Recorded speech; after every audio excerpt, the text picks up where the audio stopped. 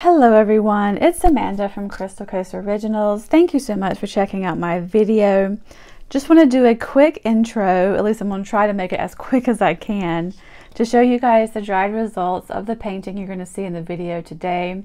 I am loving this, you guys. I really like this kind of gradient slash ombre background with the Dutch pour. I think it looks really cool. And I did one a few videos ago. It was the brown ombre one. And I had a lovely subscriber named Dawn who suggested that I use Floetrol as a transparent pouring medium to help blow the colors since the background is dry.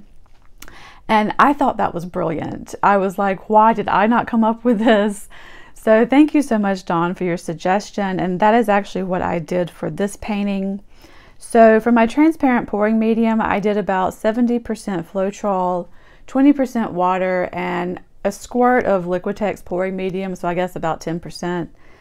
And after I did the background, I let the background dry, and then I added a layer of the transparent pouring medium. And you guys will see me do that in the video. Now, I do wish I had added a little bit more of the pouring medium. I didn't want to add too much because it was pretty liquidy. And I didn't want the colors just to, spread all over the canvas. So I just add just a little bit, but I think next time I'm probably going to add maybe just a little bit more. And then I laid the colors down to blow and blew the colors. And I love how it turned out. I think my favorite parts is like right about here and up here as well. You can actually see the background through the lacing and the cells. And I think that's just so cool.